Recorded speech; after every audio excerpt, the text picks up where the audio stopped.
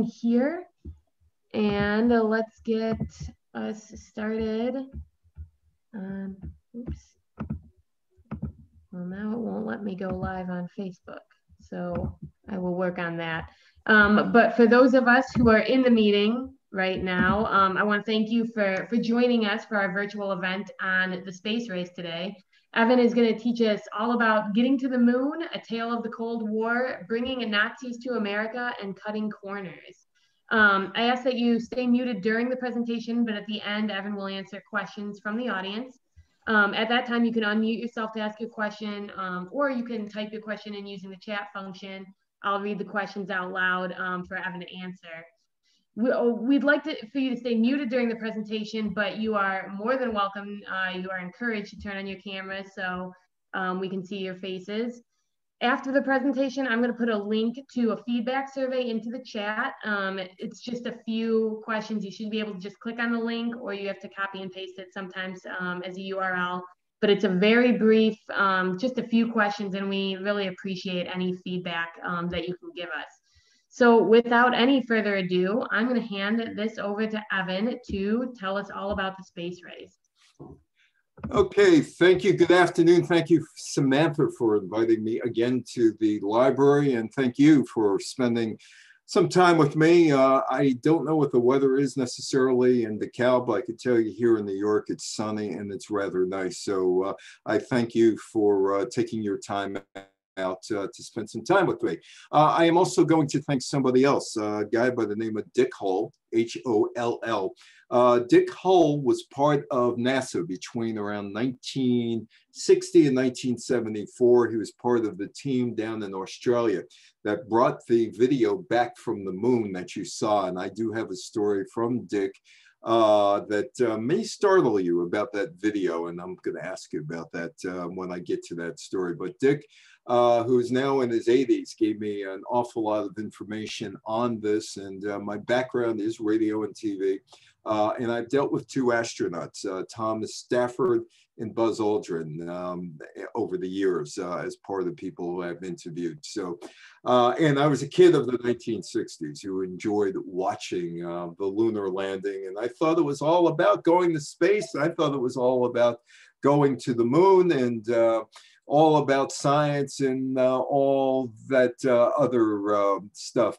Have I seen The Dish? Well, Dick says that a good part of the dish was based on real life, but I'll tell you more about Dick in a few minutes. But I thought that going to space and going to the moon was all about science. Little did I know it was about missiles and the missile gap that John Kennedy campaigned on in 1960, that there was a gap between the Soviet Union and the United States in terms of how the Soviets had superiority in missiles. And I never realized that the space race was only a small part of what was going on. The Cold War, which started right after World War II and went into the 1980s and has reemerged.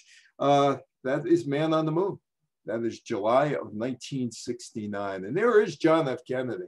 And John F. Kennedy is at Rice University talking about going to the moon.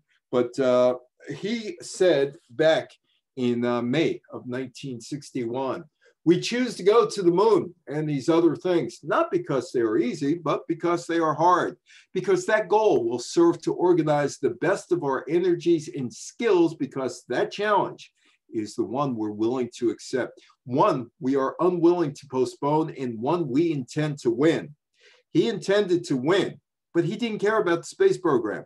All he cared about was the first man, and was going to be a man, was going to be a woman. The first man on the moon was an American. The Cold War competition, like I said about Kennedy, he wasn't too interested. In fact, there's a quote.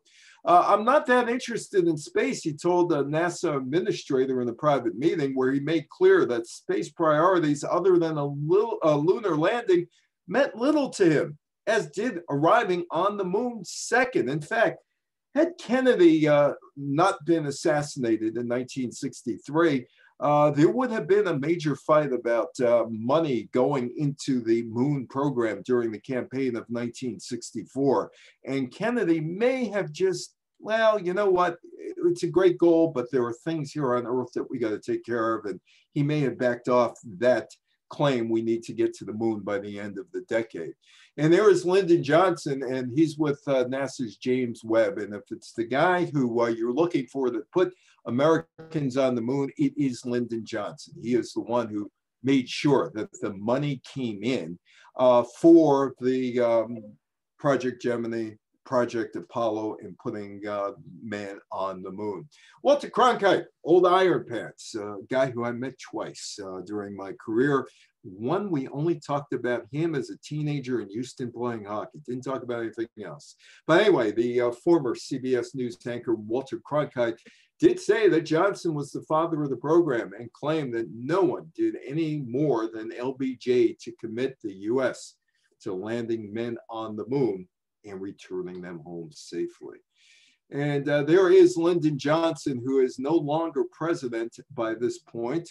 He is the man on the left. He is looking up, and he is one of the VIPs at Cape Canaveral, Cape Kennedy, during the launch of Apollo 11 on July 16th, 1969. I'm going to start with Apollo 11, then I'm going to work backwards and then forwards again.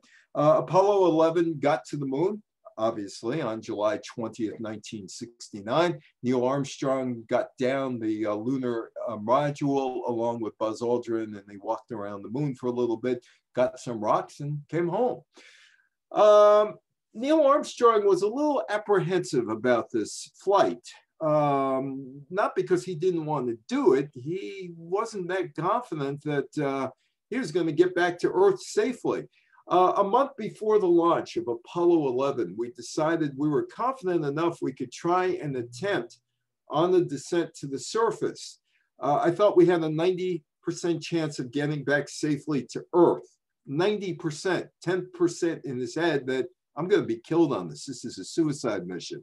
But only a 50-50 chance of making a landing on that first attempt. And Armstrong continued. He said there were so many unknowns on that descent from the lunar orbit down to the surface that had not been demonstrated yet by testing. After all, the lunar module went within 8 nautical miles of the moon back in May of 1969 with Thomas Stafford in the control, but that's it. They did not go down to the moon and all the testing that was done in Iceland, and that's where a lot of testing was done because Iceland was about the only place on Earth that was like the moon. But anyway, he said it wasn't demonstrated, and there was something in there, or there may have been something in there, big chance that there was something in there we didn't understand properly. We would have had to abort and come back down or go back to Earth without landing. And there is the Apollo crew walking through the aisle there on its way to, and the crew is on its way to the Apollo spacecraft. When Armstrong and Aldrin made their descent aboard the Eagle, Columbia was the mother ship, to the moon's surface, the onboard computer had intended them to put them down on the side of a large crater with steep slopes, huge boulders. As Armstrong said, not a good place to land at all. And then Armstrong took over. He was an old pilot.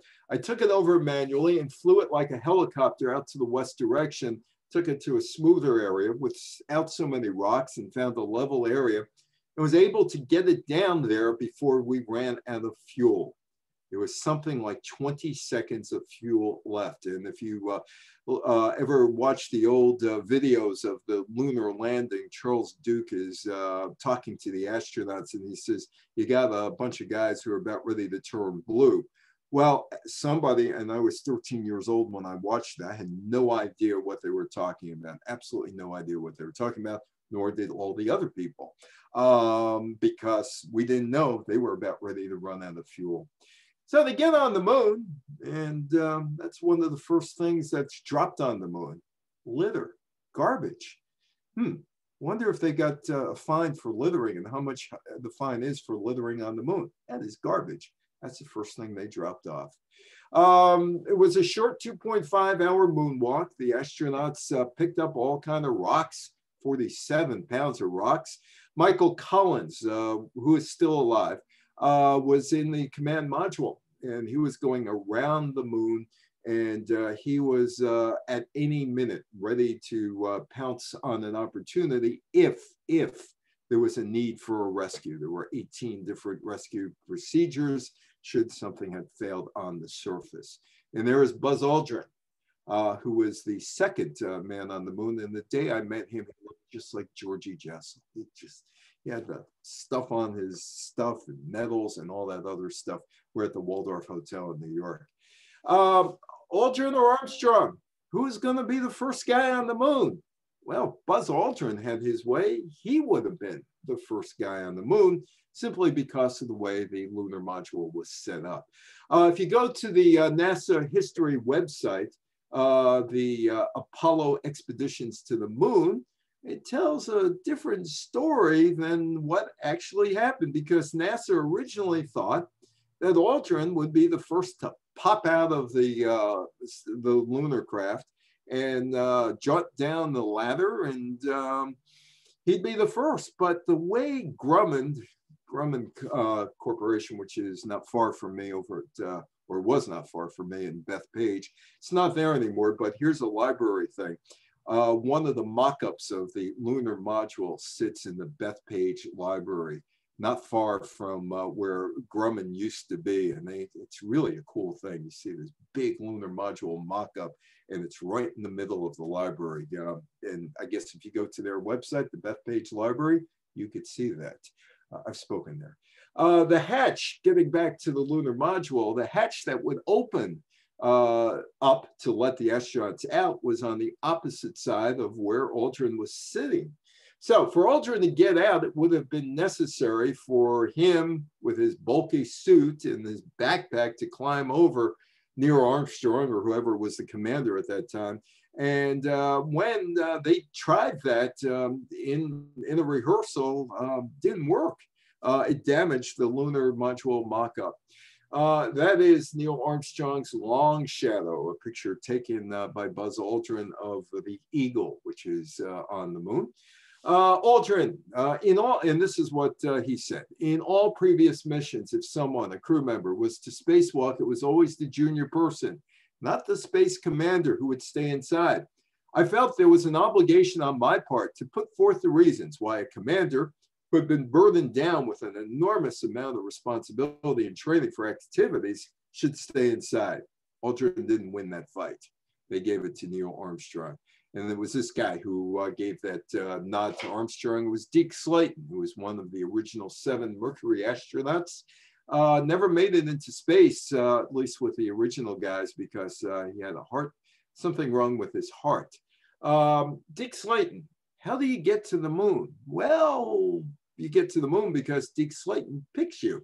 The Apollo project picks up in October of 1968 after 3 astronauts, Gus Grissom, Ed White, and Roger Chaffee, were killed on the launch pad back in January 1967 in a dress rehearsal. And Dick Hull told me that he listened to the final recordings that came out of what was called the Apollo 202 at that point. And he said, you would not want to hear it. The astronauts, there was some oxygen that was pumped into the spacecraft, pure oxygen. There was a spark, and within a minute, they were all gone. Dick listened to that, and he told me, you never want to hear that. Anyway, so Slayton picks Wally Schirra, Don Isley, Walter Cunningham as his astronauts there. Wally Schirra really had some trepidations about the Apollo craft because of what happened to his friend Gus Grissom and Apollo 201. Tom Stafford, John Young, and Gene Cernan, the last man to walk on the moon, they were the backups. Apollo 8, Frank Borman, Jim Lovell, and Bill Anders, William Anders, they were the crew for that, and the backup crew was Armstrong, Aldrin, and Fred Hayes. And under normal circumstances, they would have been the Apollo 11 astronauts, and it would have been Hayes, not Aldrin, walking on the moon. Apollo 9, McDivitt, Scott, and Schweikert, Conrad, Gordon, and Bean as a backup. Conrad, Gordon, and Bean went to the moon in Apollo 12. Apollo 10, well, Apollo 7 backups, Stafford, Young, and Cernan. But there was a slight change in terms of Apollo 11 because Michael Collins, who had been injured, was coming back. And he came back and he bumped Aldrin as the command module pilot, and Aldrin became the third guy, and actually because of that would become the second guy on the moon. There was the success of Apollo 11 in December of 1968. So Deke Slayton had to figure out who's going on Apollo 11. And he said, okay, you know, these guys have worked hard, but we'll just make that change with Michael Collins. And after all, there was no guarantee that Apollo 11 wouldn't land on the moon. We'll just stick with the rotation. So Apollo 8's backup crew became the Apollo 11 crew, with Michael Collins coming in and replacing Hayes. And they knew what they were doing. They had trained for all these roles with Apollo 8, Apollo 9, so Apollo 7 in the training. So it was just, hey, let's put Collins back where he is most comfortable, and we'll move Aldrin to the other spot. So nobody knew who was going to be the first on the moon. I mean, yeah, there was that Kennedy goal to get to man on the moon by the end of the decade, but the end of the decade technically is 1970, not 1969. Decades start in 1 and end in 0, technically. NASA had a tight sequencing of the missions. They were going every couple months, and as long as mission objectives were accomplished, then Apollo 11 could be next on the moon. And it was Apollo 11. Armstrong takes over the landing himself. He lands at 4:15 in the afternoon Eastern Standard Time. There's about 25 seconds of fuel left. Armstrong announces, Houston, Tranquility Base here. The Eagle has landed. Oh, by the way, while Armstrong and Aldrin are walking on the moon, the Soviets, they were going to try and upstage all of this. They're going to send a satellite of their own, unmanned, but they're going to send a satellite. It was called Lunar 16. And it was going to land on the moon, scoop up rocks, bring the rocks back to the Soviet Union, and hey, steal the thunder from Apollo 11. Rather, it was Lunar 15, not Lunar 16. That's just an image, same thing. Lunar 15 would orbit the moon at the same time as Apollo 11, and both would be sending signals back to Earth. This could have caused a problem. Could have caused a big problem because it could have interfered with Apollo 11, or Apollo 11 could have interfered with the Lunar 15. So Frank Borman, who was friendly with some of the Soviet cosmonauts, makes a call over to his friend, and he says, friends over there, and he says, listen, you know, we don't want to lose these 3 guys, and you don't want to lose a craft. You know, is this going to be a problem? And the Soviets said it wasn't, and it wasn't a problem. So according to the Soviet calendar, Apollo 11 takes off on July 16, and this is the middle of the Cold War. Remember, and the space race is only a little part of the Cold War going on between the Soviets and the Americans. So Lunar 15 begins circling the moon on July 17th, 1969. And the Apollo is going to get to the moon, the lunar module, on July 20th. Now, if all went according to plans, the Soviet spacecraft could be back on the Earth before the astronauts of Apollo 11 come back. So if there's some sort of failure, the Soviets win another battle in the Cold War. But July 21st, Armstrong and Aldrin are leaving the Sea of Tranquility where they landed, and Lunar 15 smashes into a mountain. So that's the end of the Soviets. They lose not only the race to the moon, but they lost an opportunity to get some publicity, which was a big thing during the Cold War. Dreaming of Going to the Moon, H.G. Wells. You must have this book at the library. This book's been around since for more than 120 years. You know, H.G. Wells had the War of the Worlds, first men in the moon, and they didn't wear spacesuits in the moon, according to H.G. Wells. But dreaming of the moon had been taking place for Oh, probably going back to prehistoric days. That's Robert Goddard from Massachusetts in 1926. Robert Goddard with his first rocket. Dr. Robert Hutchings Goddard, who was born in 1892, lived to 1945, is considered the father of the modern rocket propulsion. Goddard had constructed and successfully tested his first rocket using liquid fuel on March 16, 1926 in Auburn, Massachusetts. He had been around. People had known him because he almost blew up the basement of the Worcester Polytechnical Institute physics building by building a rocket. There was a cloud of smoke from a powder-filled rocket in the basement of that particular building. In 1914, he received 2 US patents. One was for a rocket using liquid fuel. The other was a 2- or 3-stage rocket using solid fuel. Getting to the moon, well, it was more than a 1-stage rocket to get to the moon. Goddard was right in 1914 about what it would take to get to the moon. And there is Goddard with one of his inventions, a rocket ship. Toward the end of a 1920 report, Goddard outlined the possibility of a rocket reaching the moon and exploding. He didn't forget about what he did down in the basement. It would explode and there'd be a loud and big load of flash powder there to mark its arrival. And maybe if you could look in the telescope, see this powder going up on the moon. But he never gave up on that big entrance, right? Ever since 1907. His rocket flight in 1929 carried the first scientific payload, a barometer, and a camera. Well, the Nazis, Wernher von Braun, Operation Paperclip. The Nazis had developed rocket technology in part thanks to Goddard, because they asked him for some advice before he realized and everybody else realized what the Nazis were all about. The V-2 rocket. Goddard largely anticipated the technical detail that would later become something of a prototype, the German V-2 missiles, including a gyroscopic control, steering by vanes in the jet stream of the rocket motor, gimbal steering, power-driven fuel pumps, and other devices. And that was the V-2 rocket that Wernher von Braun, among others, would perfect for the Nazi regime. It was launched from mobile units. Each V-2 rocket was 46 feet high, carried a ton of explosives, and was used for the first time in London, England, September 8th, 1944. And there are, if you go to London, there are some areas of London where you could see vestiges of these rockets, or at least the craters.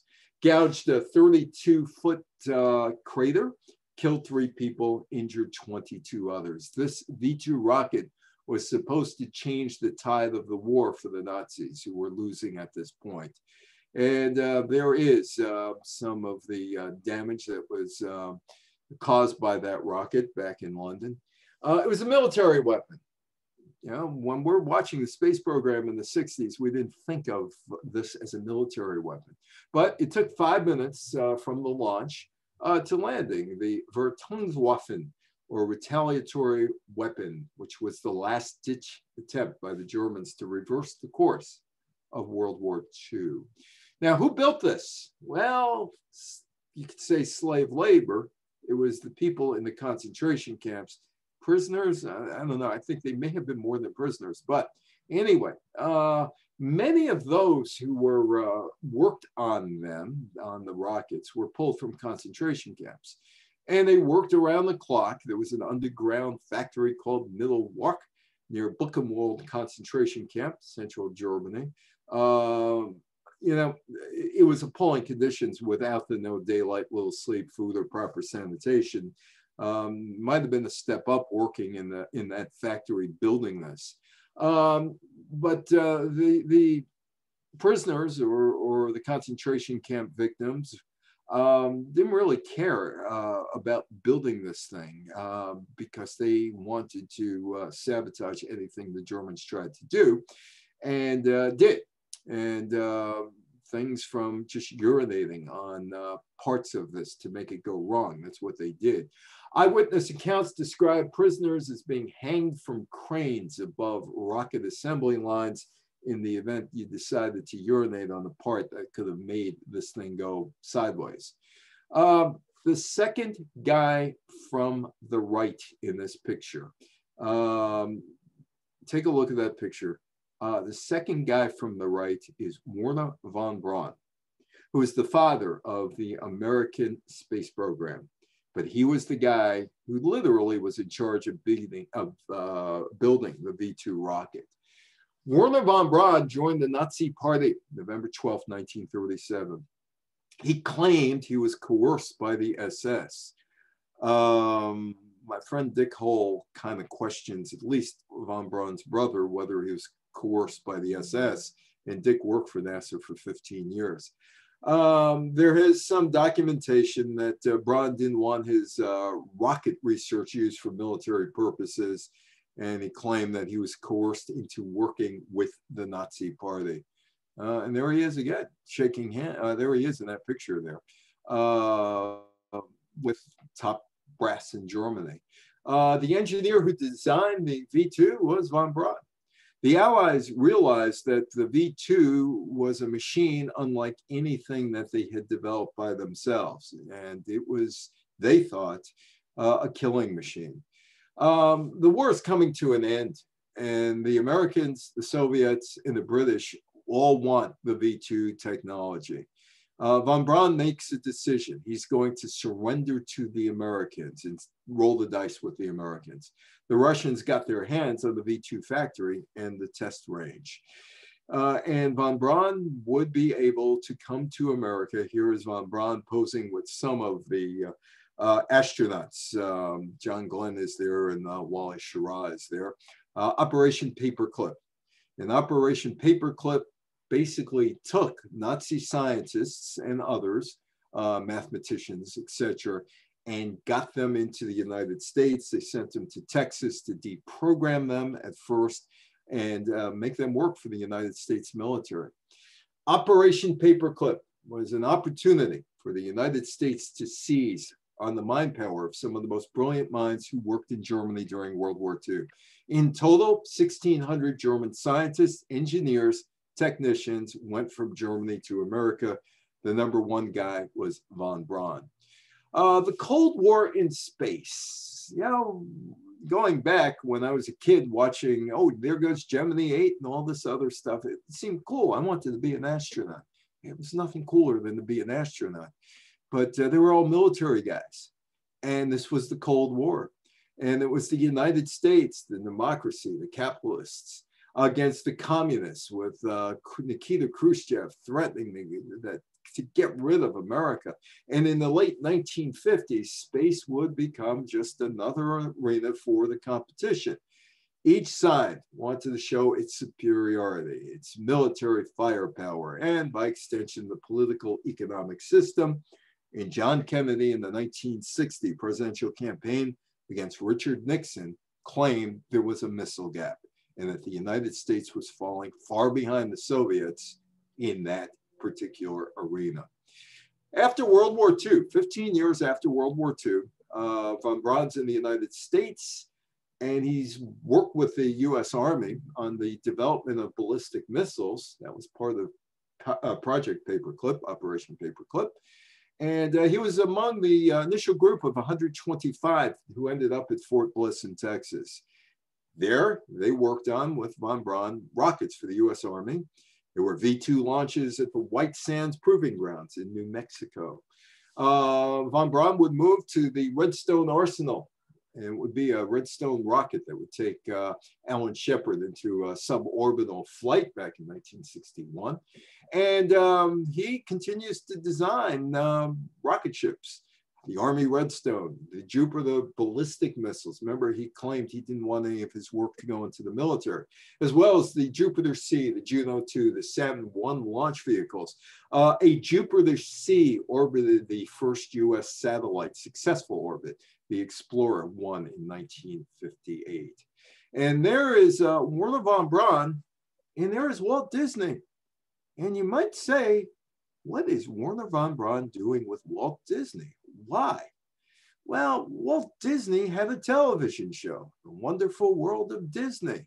And what better place for Wernher von Braun to sell the space race than to kids watching in the 1950s Disney products, whether it was on ABC with Mickey Mouse Club or The World of Disneyland or Disneyland, which is what it was initially called, or The Wonderful World of Disney.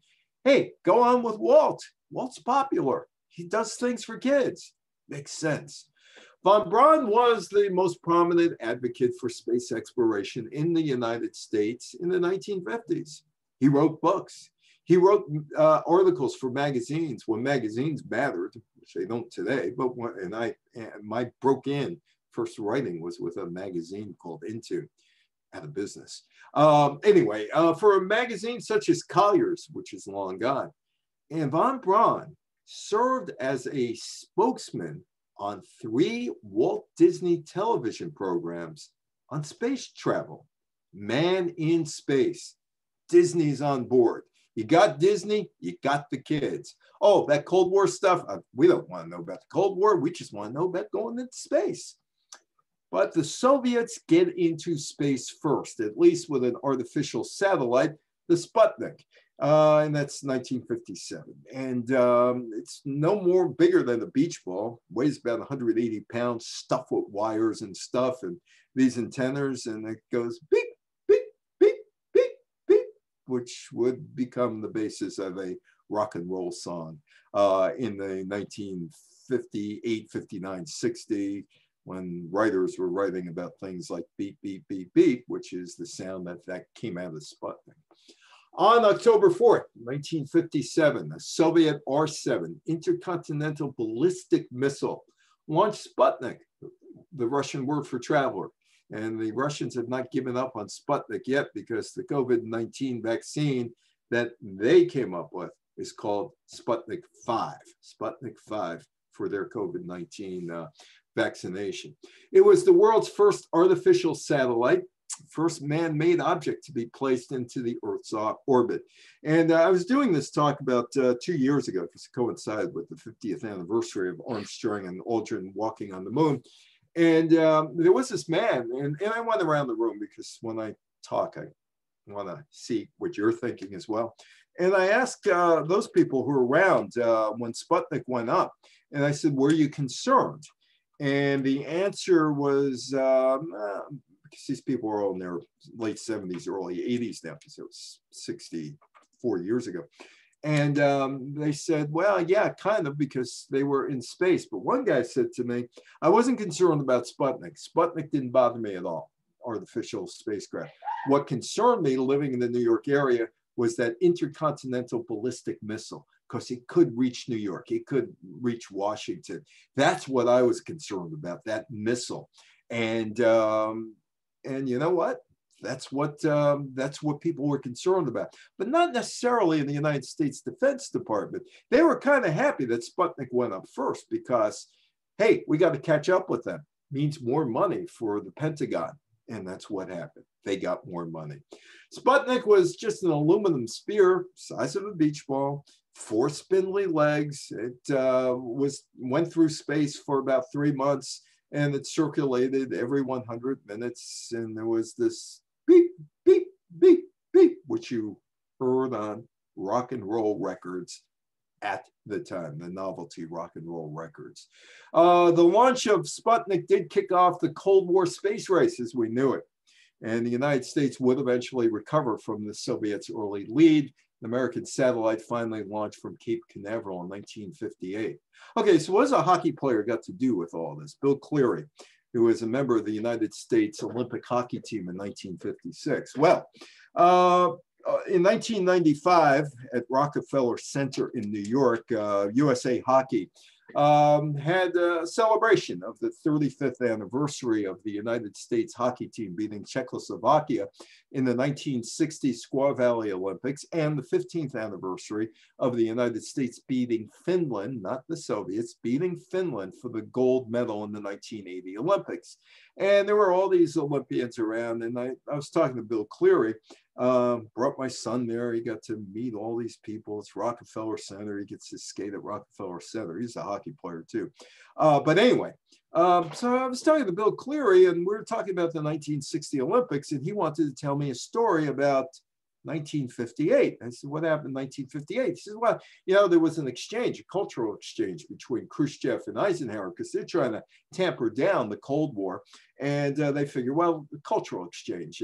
We, the United States, sent a hockey team over there, sent a track and field team over there, and the Soviets sent back the Bolshoi Ballet. Oh, and the Dancing Bears. I used to love watching the Dancing Bears from the Moscow Circus on the Ed Sullivan Show. They were fun to watch, the Ed Sullivan Show. Anyway, so he said, do you ever hear about our story? I said, no, I've never heard about your story. He said, well, let me tell you about our story. I said, I'm all ears. Tell me about your story. So he says, the U.S. hockey team gathers in Massachusetts, and they're going to fly off to Moscow. And these are a bunch of college kids, volunteer firemen. There was one guy who would turn pro eventually, Tommy Williams. They're going over there, and they're going to represent the United States. So they fly over there, and they get to Moscow, and they're taken to their hotel, which probably looked like classical neo-Soviet design, which probably was a rectangle square box painted in gray. I've been to St. Petersburg, I can tell you that. Modern neoclassical Soviet architecture. In fact, you go to Ottawa, the Russian embassy is it looks like a box in gray in Ottawa down in Embassy Row. Anyway, so Cleary says, so we go in, you know, check into the hotel. There's this big banquet that we're going to that night. And he says, we're checking our room, you know, we check in, we check our room, check our bed, check the drapes to see if there are any bugs there, bugs being microphones and all that. And he said that we found one or two, so we knew what we were going to talk about because we were prepared for that. So we go down to the main banquet room. And it's this big banquet room, and we're being treated as VIPs, and we go to every table, and this is where we're sitting. And they said everything is out there, the plates, the knives, the spoons, you know, and the soup bowl. And they look down in the soup bowl, and it's a miniature Sputnik. Intimidation. We got into space first. You didn't. Asked Cleary, did you take it seriously? He said, nah. He said, we knew these things were going to come up at us. And, you know, it was just a little plastic miniature of Sputnik. But the United States was having trouble launching satellites, and they were either blow up on the spacecraft or they just wouldn't go at all. They did it first. That's Lakia the dog. And he's in Sputnik 2. Rather, she's in Sputnik 2. And there's always been, you know, there were 36 dogs chosen to go into the Sputnik. They chose this dog, and they knew that they were sending the dog on a suicide mission, but they wanted to test it. And they claimed that, well, they knew the dog was going to die, and they claimed that the dog died after about a week in orbit. But in 2002, Moscow's Institute for Biological Problems leaked the story that the dog died within hours of takeoff because of panic and overheating. Sputnik 2 continued to orbit the Earth for 5 months and then burnt up when it re-entered the atmosphere. The official story is that the dog died painlessly. The unofficial story, which was printed by BBC, was that the dog died because she couldn't take the launch. Vanguard. Well, there's some of the failures of the United States. There's a Vanguard craft going up. The first response was to accelerate the Vanguard program, which was a joint National Academy of Sciences, U.S. Navy research laboratory project, and that was a failure, December 6th. The Vanguard TV3 blew up on the path. By that time, well, Lakia went up, Sputnik 2 was up, and the United States, there's a gap. There's a big gap. Although, like I said, the Defense Department wasn't too worried because they were going to get money. Explorer 1, January 31st, 1958, gets into space. and gets into an orbit. The U.S. designed the Explorer 1 that was launched by the U.S. Army under the direction of Wernher von Braun. That year, 1958, Dwight Eisenhower signed a public order creating the National Aeronautics and Space Administration, or NASA, federal agency dedicated to space exploration. The first man in space was Yuri Gagarin in 1961, the Soviets. In 1959, the Soviet space program launched Lunar 2. That hit the moon, planned hit of the moon just to get there. April 1961, Gagarin became the first person to orbit the Earth, traveling in a capsule-like spacecraft called Vostok 1. In 1959, the Mercury astronauts, Schirra is over there along with Alan Shepard. Schirra is holding what would be the Mercury rocket ship with the Redstone payload. And next to him, Alan Shepard, then Gus Grissom, Deke Slayton in the middle, John Glenn, Scott Carpenter and Gordon Cooper holding the nosecraft of the Mercury spacecraft. They're being introduced to America. April 9th, 1959, Malcolm S. Carpenter, Leroy G. Cooper, John H. Glenn, Virgil I. Gus Grissom, Walter Wally Schirra from Oradell, New Jersey. I see that plaque when I'm over there. Alan B. Shepard and Donald K. Slayton, Deke Slayton. Overnight, they are American heroes without doing anything. They were such heroes that they're on the cover of Life magazine. First reports by the astronauts, starting the continuing exclusive stories on the Apollo mission, 1 of 7, first American in space, and that is September 14th, 1959. These guys were rock stars. These guys were on the same level as Elvis at that point. Well, Elvis was in the Army, so they were probably more popular than Elvis at that point. How do you go about getting an astronaut? Do you take a one ad out in the Chicago Tribune or the New York Times or the Los Angeles Times, or the papers in Washington, including at that time the Washington Post? There were a couple other papers that didn't make it in Washington. Well, no one knew how you select an astronaut. I mean, how do you go about selecting an astronaut? Let me see what's in chat. Oh, the classic picture. Yes. Anyway, so how do you go about it? Well, how do you go about it? Nobody knew. How do you go about it? Who makes the best astronauts? Well, daredevils would be good. High-risk professionals living on high doses of testosterone, octaned up. Yeah, that would be the best. So let's go out and let's start looking and looking and looking, but they couldn't find any. And then they said, you know what? We got a military, we got test pilots. Let's see who wants to go with the test pilots. And that's what they did. They got test pilots because how do you go? This job didn't exist. How do you go about hiring somebody for a job that didn't exist? Oh, Ham the chimp. Oh, good old Ham. They had to select chimps too, and Ham got up into space before Alan Shepard did for the Americans. A 2-year-old chimpanzee, Ham, July 1959. They picked him. I don't know if he went through the process of Lonans or not, but he was trained to do some simple things like, responding to lights and sounds. During his pre-training, Ham was taught to push a lever within 5 seconds of seeing a blue light. The failure to do so, he got a shock at the soles of his feet. But you know what? He gets it right. He gets a banana pellet. Hey, he worked for bananas. He wasn't just a passenger. The results from his test flight led to Alan Shepard's mission on May 5th, 1961, aboard the Freedom 7.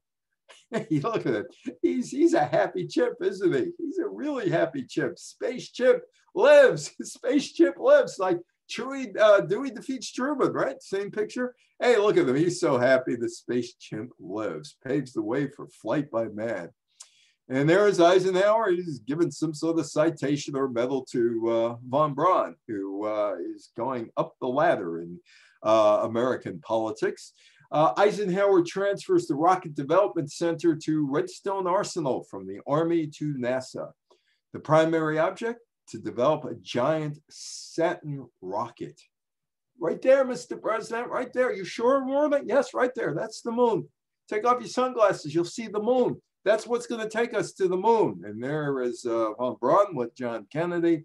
We're going to the moon. Von Braun became the director of the Marshall Space Center and chief architect of the Saturn V launch vehicle, the Marshall Space Flight Center, Huntsville, Alabama, the super booster that would propel Americans to the moon.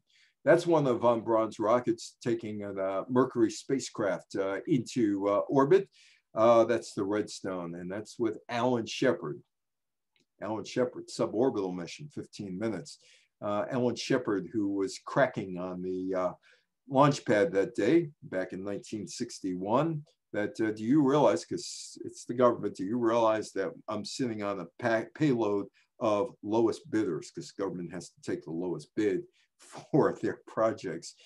He also had to go to the bathroom, and there was delays and delays and delays, and he wanted to come down. They said, no, no can do. Sit there. Whatever you do, you'll take care of it after you get back. Alan Shepard.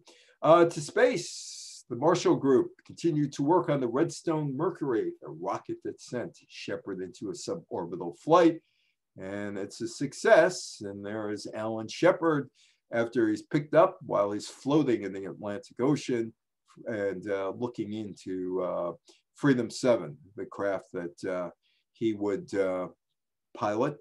Shepard would have an inner ear problem and would be grounded for many years. He would come back in 1971 with Apollo 14, land on the moon, and not only did he land on the moon, he took a golf club with him. The Hidden Figures. I'm sure in the library you have the book Hidden Figures, or you have the movie Hidden Figures. Katherine Johnson. Dick Hall knew Katherine Johnson. He knew all the women who were involved in the Hidden Figures. He said they weren't hidden. Everybody knew who they were. They were just not given a high profile until 1962 with John Glenn.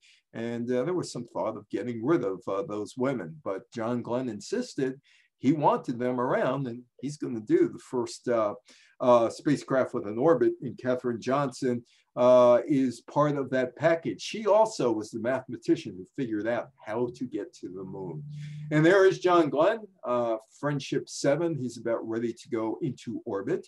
John Glenn asked the engineers to get the girls, because they were going through some data beforehand, get the girl, Katherine Johnson, to run the same numbers through the equations that had been programmed into a computer, but by hand on her desktop mechanical calculating machine. If she says they're good to go, Katherine Johnson remembers Glenn saying, then I'm ready to go. You're good to go.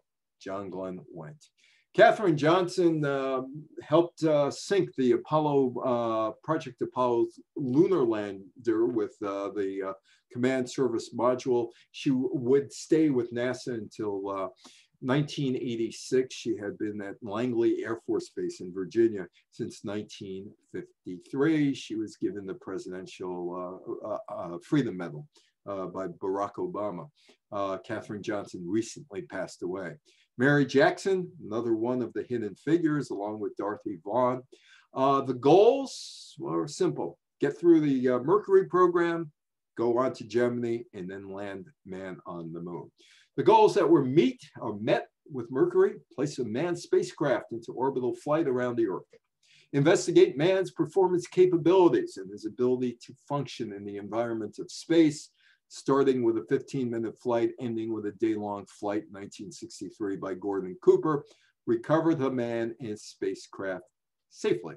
Then it's Gemini and getting man out of the craft and floating around in space like Richard Gordon does in this flight. Richard Gordon ended up being the general manager of the New Orleans Saints National Football League team.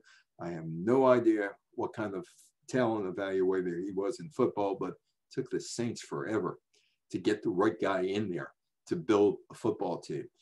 Gemini had 4 goals: test an astronaut's ability to fly long duration missions up to 2 weeks in space, to understand how spacecraft could rendezvous and dock in orbit around the Earth and the moon, to perfect reentry and landing methods and to further understand the effects of long space flights on astronauts. There was one mission that lasted 14 days. And there is the Gemini spacecraft. That was Gemini 6 and 7 when they rendezvoused in space and beat Armin is in the window. The Gemini program consisted of 19 launches, 2 initial uncrewed test missions, 7 target vehicles, the Aegean, and 10 crewed missions. Each carried 2 astronauts into Earth orbit. It was designed as a bridge between the Mercury and Apollo programs. And John Kennedy initially looked at this saying, why do we need 2 years between Mercury and Gemini? And he was getting very upset that things weren't going faster to get man on the moon. Of course, he's assassinated on November 22nd, 1963. Meanwhile, the Soviets, they're in space. They got their spacecrafts going. Lunar 2 was the first human-made object to crash into the moon, 1959. Other lunar missions included the first lunar flybys, photographs of the far side, backside of the moon. Meanwhile, the Americans are trying with the Pioneer spacecraft. Pioneer 0, 1, and 2. First lunar attempts, all failed. All failed. Followed by Pioneer 3, 4. Number 4 succeeded in becoming America's first successful lunar mission. Ranger 7 was sent to take pictures and then crash into the moon. And they took pictures of possible landing spots. It took pictures of possible landing spots on the moon. The Ranger program, as Dick Hall said, very, very important. Dick said this may have been more important than the manned missions. The Ranger program was a series of unmanned space missions. The object obtained first up-close images of the surface of the moon. And that's all it was. It was designed to take images of the moon, and then it would crash into the moon. And there were problems. There were mishaps. The first 6 missions, all were failures. All were failures, but they finally got one. Surveyor program. This landed a craft on the moon. And again, Dick said it was very, very important because they had no idea if you could do anything on the moon. This thing landed on the moon and did some experimentation. 7 unmanned lunar missions between May of '66, January of '68. Surveyor 3, 5, 6, and 7 successfully soft landed on the lunar surface, and American engineers and American scientists got an idea of what the surface of the moon was like. Oh, there's my friend Orly. I don't know if he's on. I don't know if he's watching on YouTube, but he'll see this. Orly is on the right, and that's his father on the left. A few years ago, we were on speaking on a cruise ship, and I was doing my thing, which I don't even remember what my thing is, and Orly was talking about his space museum in Iceland, and how the Apollo or the future Apollo astronauts would practice maneuvers, whatever the maneuvers would be in Iceland, because that was about as close as you were going to get to conditions on the moon on Earth. This is 2015. The Armstrong family, Neil Armstrong's heirs and his family there at the opening of Orly's museum, the Space Exploration Museum. And if you're interested in all the things that went on in Ireland, there's his website, www.explorationmuseum.com. Orly told me that in 2015, he led an expedition of Apollo astronauts, Walter Cunningham, Rusty Schweickart, and Harrison Schmitt, as well as the family of Neil Armstrong, to the new laver of Hullenrand, which wasn't there. There was, Iceland's filled with volcanoes, and this one sprouted up. And this was created by a fissure, the eruptions in 2014 and 2015. And there's the bus and the tour of the land that Orly took them in 2015. Orly, if you're out there, thank you for helping me out on this talk along with Dick Hall. Iceland. Orly has led similar expeditions with Apollo astronauts Bill Anders. Now, these guys are in their 80s and 90s now, so this was the last go-around really for them. And Charlie Duke in areas near Ashka. That's a cauldron situated in the remote part of the central highlands of Iceland. That's where the astronauts trained in 65 and 67 before the lunar missions. And I'm not sure how much training, from what I've been told, that they did. They did a lot of fishing, did a lot of fun things, didn't do all that much training, according to Orly's father. Gus Grissom is to the left. That is Ed White to the center, and Roger Chaffee on the right. And they are the Apollo 202 astronauts. And they are supposed to be flying in February of 1967 and prepare for the Apollo astronauts eventually to go to the moon. Doesn't work. Apollo 1 or 202 was supposed to be the first low Earth orbital test and was scheduled to launch February 21st. But there was a cabin fire during the launch rehearsal test, Cape Kennedy, on January 27th, killed all three members, Grissom, White, and Chaffee, destroyed the command module. And like I said, Dick Hull heard the tapes. He said, you don't want to hear them in the last 60 seconds of their lives. Dick said that they wanted to make this as flight-like as possible. And he said they never should have. He said, simulate it. You didn't have to do this. Didn't have to pour the pure oxygen in there. Didn't have to do it. High concentrations of oxygen. There was a spark and the thing blew up, and when it became an inferno. The failures, the vehicle's hatch designed to open inwards. Well, that's 90 seconds. They didn't have 90 seconds. The flames engulfed the spacecraft. The searing heat inside the capsule caused the air pressure to rise. The astronauts couldn't open the hatch. 30 seconds later, the spacecraft just imploded, and they all died of asphyxiation in less than a minute. That is the aftermath. And Dick Hull said, didn't have to be this way. Didn't have to be at all. So NASA says, you know what? No man flights for a while, which puts the Kennedy timetable at risk here. If you're suspending things for as long as you're suspending, you cannot get into space. The accident was investigated. Dick said that there wasn't much to investigate. They knew it was the oxygen. And they knew that they had to make improvements inside the spacecraft with safety procedures. And there were some unmanned test flights of the Saturn V rocket, and the lunar modules were made over in Long Island. And that is Apollo 1. That was the aftermath of Apollo 1. The Apollo 1 fire threw everything for a loop.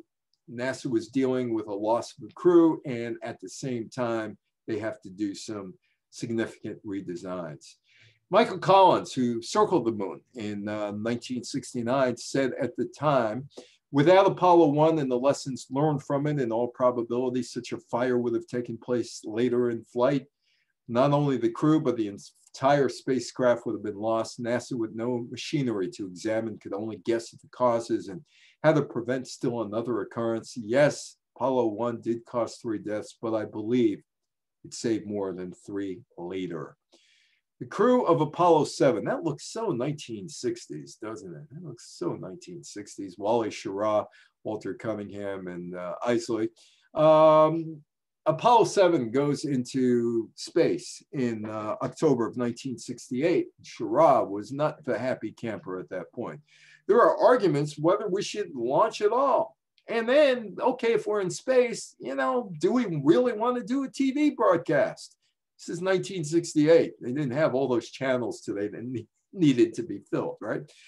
Complaints about the food, unhappiness with the spacesuits. It took 30 minutes to get the spacesuits off to use the restroom. Schirra was at the center of the disputes, as he is in the center of this picture. But he goes up there. They fulfill all the Apollo 1's missions of testing the Apollo Command and Service Module.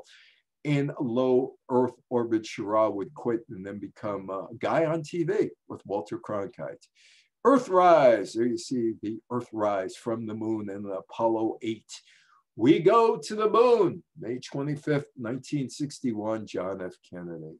And that's Frank Borman on the left, Bill Anders in the center, and Tom Hanks on the right. Well, rather, Jim Lovell on the right. Tom Hanks would play Jim Lovell in Apollo 13. And Jim Lovell would play an older astronaut in Apollo 13, the movie done by Opie, Ron Howard. Apollo 8's mission profile was changed in 1968 because the lunar module was not ready. It probably was on the Long Island Expressway going down 95 to Cape Canaveral and hit traffic or whatever. So instead of not being ready, what are we going to do? Well, let's go fly to the moon. Come fly with me. Frank Sinatra, come fly with me. And to, so we're going to the moon. We're going to go around the moon. And they did. And you got pictures like this from Bill Anders, the whole Earth. And on Christmas Eve, 1968, the 3 Apollo 8 astronauts read passages from the Bible, from Genesis, as they circled the moon. Dick Hull told me that that particular mission, Apollo 8, because they read passages from the Bible, got far more mail than Neil Armstrong landing on the moon with Buzz Aldrin. That was the most popular, at least mail-wise, of the flights. The lunar module would debut eventually on Apollo 9, the 3rd crewed mission, and the first with the lunar module. The Commander James McDivitt, the command module pilot David Scott, and Rusty Schweickart spent 10 days in low Earth orbit, and they tested out aspects critical to landing on the moon, including the lunar module engines, backpack life supports, navigation systems, and docking maneuvers. Apollo 10, Thomas Stafford, John Young, Gene Cernan. Young and Cernan would be moonwalkers eventually. And there's a picture taken by John Young of the lunar module coming back to the command module after it goes within 8 miles of the surface of the moon. It was a dress rehearsal. April 18th, 1969, it launched. Charlie Brown and Snoopy, Charles Schultz. And it proved that everything worked on the lunar module the way it was supposed to be, except not landing on the moon. They jettisoned the bottom and went back to the top. Apollo 11, July 16th, 1969. And there he finally is. He finally makes his appearance, Dick Hull. And Dick told me this incredibly wild story. He's down in Australia. And he's part of he's a video guy. And we worked together on a couple of projects about 10 years ago, video projects about 10 years ago. So he's telling me the story about being in Australia, the land down under. Take a look at that picture.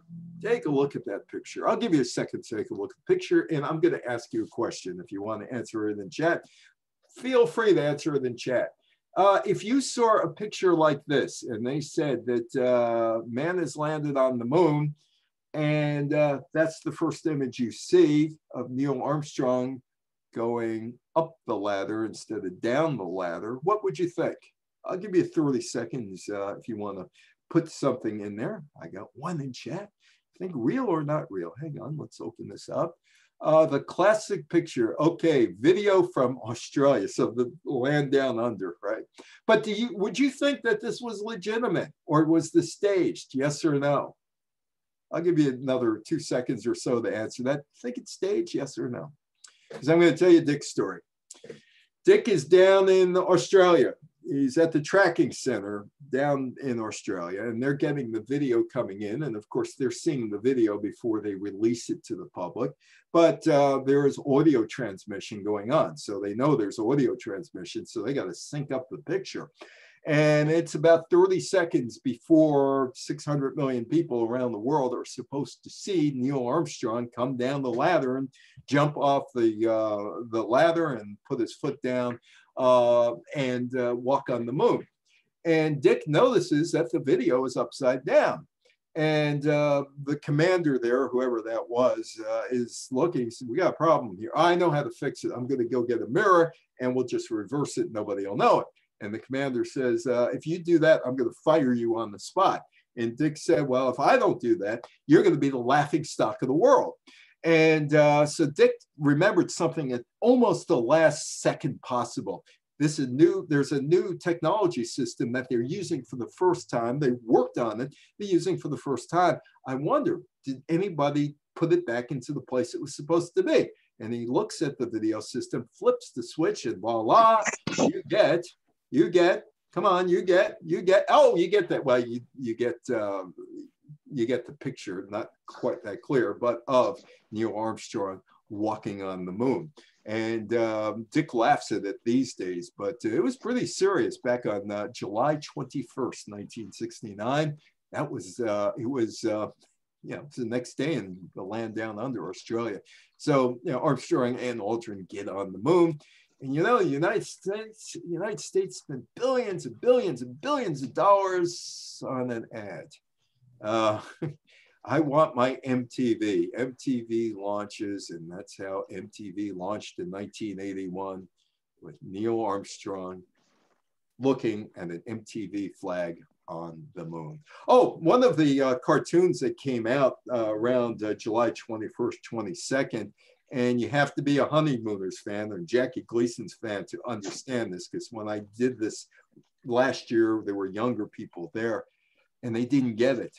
Ralph Cramden to Alice Cramden. One of these days, Alice, one of these days, bang, zoom to the moon. So some cartoonist decided, hey, we're not the first here. It's Alice Cramden. That was humor back in 1969. November 14th, the launch of Apollo 12. Pete Conrad there and Gordon and Bean. Gordon, the NFL, the NFL general manager eventually in New Orleans. Surveyor 3 was in the vicinity where Apollo 12 landed. And there you see, when they looked to see what kind of damage was happened in terms of erosion and things to that spacecraft. The Apollo program would continue through 1972. 6 missions successful. Apollo 13 never made it to the moon because of an onboard explosion, but it won some Academy Awards. Space exploration, always on people's mind. Buck Rogers, or in the cartoons, Duck Dodgers with Daffy Duck. Larry Crabb, Buster Crabbe, the swimmer, he was Buck Rogers. No Bucks, no Buck Rogers. In March 1970, less than a year after the first space landing, Nixon signed a directive making space just another program that would compete for funding. You know what happened? Falling television ratings for the Apollo 12. The TV ratings dropped for Apollo 12. That's what happened. Interest in television ratings for subsequent Apollo launches dwindled. The final 3 moon missions were scrapped, just like a TV show, canceled in mid-production. We don't need you anymore. Goodbye, see you later. And the program ended with Apollo 17 in 1972. Alan Shepard did play golf on the moon. Well, he didn't play golf on the moon, but he had a golf ball, which as far as he knows, he didn't know where it landed. February 6, 1971, he pulls a makeshift 6-iron that he smuggled. I don't think he smuggled it, nor the Dick. On board, on Apollo 14, hit 2 golf balls on the lunar surface and became the first person that we know of, and maybe the only person to ever play golf somewhere else than the Earth. The last lunar landing, December 11th, 1972. That's a number of years ago when the Apollo spacecraft was sitting in the Smithsonian, the Apollo 11 spacecraft, and it's been refurbished. It was taken on the road and ended its road trip in Seattle in 2019. Oh, the Soviets did finally land on the moon, September 20th, 1970. This is after 3 missions. It was fine, but it just didn't measure up. Apollo astronauts had taken, actually it was 2 missions because Apollo 14 was in 71. By this time, the 4 Apollo astronauts brought back 120 pounds of rock and dust. Lunar 16, just 3.5 ounces. All that money for 3.5 ounces. They were still shooting rockets at the moon. 1976, Lunar 24. was the last of the lunar series and only the third successful Soviet mission to return lunar soil samples from the moon. Since then, going to the moon, Soviet Union, the United States, European Space Agency, Japan, India, the People's Republic of China, and Israel have attempted missions to the moon. It's been visited by 5 spacecrafts, which passed by it. 4 spacecrafts used it for some gravity assistance and also a radio telescope. That is the former director of Cape Canaveral, Jim Kennedy, with me back about 5 years ago, and we were talking about what the future holds for space. He was a lecturer on celebrity cruises for about 2 years, talking about space race. He was in 2003, the 8th director, became the 8th director of the Kennedy Space Center. He thinks public-private partnerships will be the key to space exploration in the future, which it probably will be, as Elon Musk is doing. And the Trump administration have a goal of returning to the moon in 2024. And of course, there's always, let's go to Mars. Samantha, thank you for inviting me, and thank you to the DeKalb Library. That's why I spoke at the George Bush Presidential Library. Your tax dollars at work. The State Department hired me for a talk on the politics of sports business in August of 2007. So your tax dollars at work, they spent it on me. I was the one who was representing the government. Anyway, thank you, Samantha. The floor is all yours. All righty. Well, thank you so much, Evan. That was really enlightening and in-depth. So if anybody has— Thank you, Daniel. I see you clapping. Yeah, we like it when people are on screen clapping, so that's wonderful. If anybody has any questions for Evan, go ahead. Comments, anything you want to say. You're able to unmute yourself if you'd like. If you'd prefer, you can type a question or a comment into the chat function for Evan to read. Go ahead, Daniel.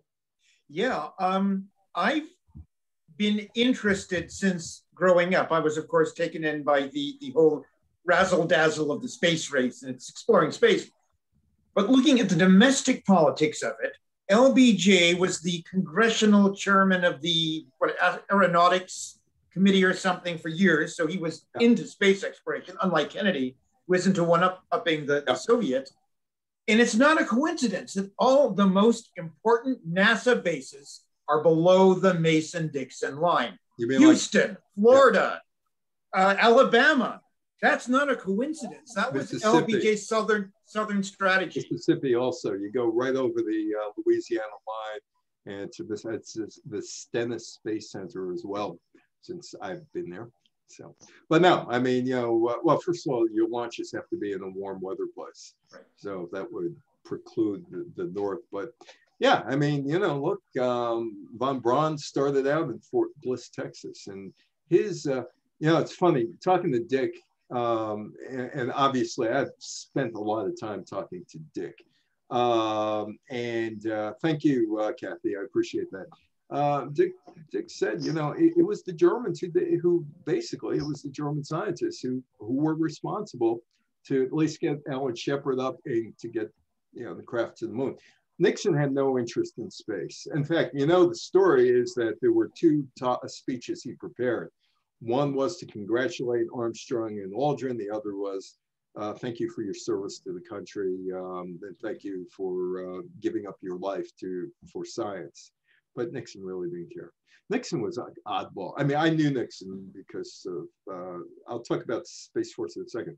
I knew Nixon because of the Major League Baseball umpires dispute in 1985. He was the arbitrator, and I got to deal with him. And that was one of the things that brought him back into proper society as an elder statesman. So I dealt with him for about 4 years. His office was down in Foley Square next to the Southern District Court in New York. Nixon, by the time I knew him, was very uninterested in politics or anything else. All he wanted to do is watch a baseball game. That's all he wanted to do. So that was it. But yeah, you were right about the razzle dazzle. Hey, the astronauts drink Tang. Maybe I should drink Tang. Remember Tang? My opinion on the Space Force, well, it's always been about the military. It's always been about, which wasn't sold to us as kids, or certainly Disney didn't sell it with Werner von Braun back in the 1950s when he hosted the 3 TV shows. It's always been about space. It's always been about controlling space. And, you know, the Space Force is what, just another, and we get spy satellites up there. So what's the big deal that we're could take another step? I mean, you know, that's the way it is. It's part of the military.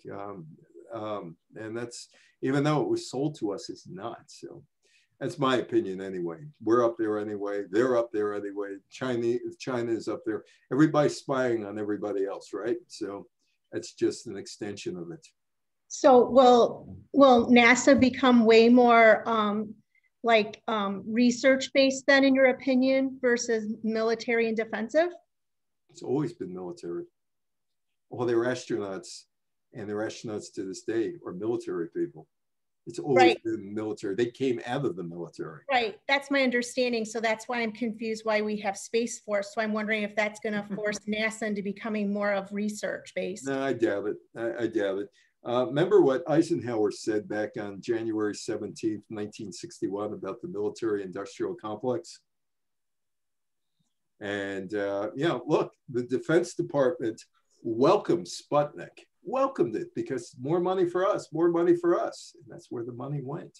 You know, it's all about money. You know, Space Force, NASA struggles to get money at this point. You know, we didn't even have a space shuttle, right? We're using the Soviets' technology up there. What Jim said basically is it's going to become a public-private partnership. That's what Jim Kennedy, who was at the end of that talk, thought it was going to be, that you're going to see more and more private money sunk into space. NASA will be there. They need training, but it's still a military project. Daniel. Yeah, I just want to check in here, put my 2 cents in. Eisenhower was very careful to establish NASA as a civilian organization because the pretense has always been that NASA is civilian. Therefore, the stuff we're sending up there is for pure scientific research. And yeah, we've got the military and we share the equipment, but one is for peaceful exploration and the other is for purely defensive purposes. Yep. Nothing aggressive, right? Nothing offensive. And there have been countless, endless negotiations to put together a treaty that would guarantee the non-militarization of space, and only countries like Mauritania sign it. Yeah. You know, yeah. I do think what we're going to see is a lot of debate, not terribly public debate, because there are other things going on in politics right now, but the role of NASA as sort of a mediator between the private and the public sector. That NASA will be like the traffic cops. They'll be the people that the Lewis and Clark expedition, they explore the territory, and the private guys come in and dig the canals and build the trains. That's what Jim Kennedy said, that that's what he gives. I don't know if he's doing talks right now or not, but he gives a lot of talks about the future, which I've sat and watched.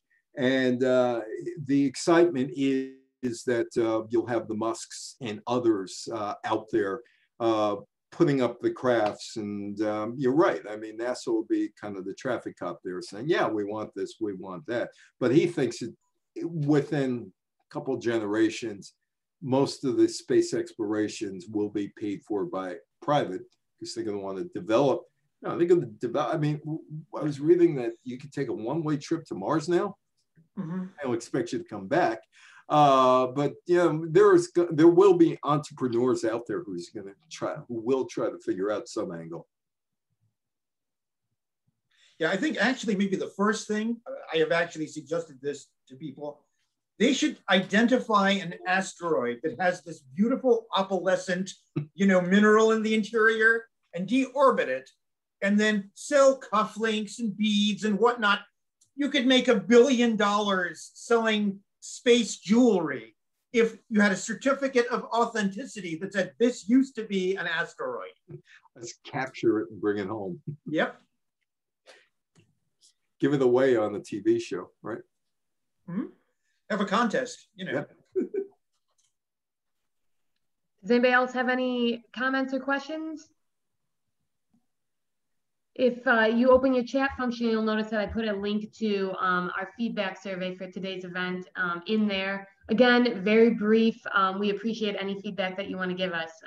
We use it to schedule upcoming programs. So we do listen to what you have to say.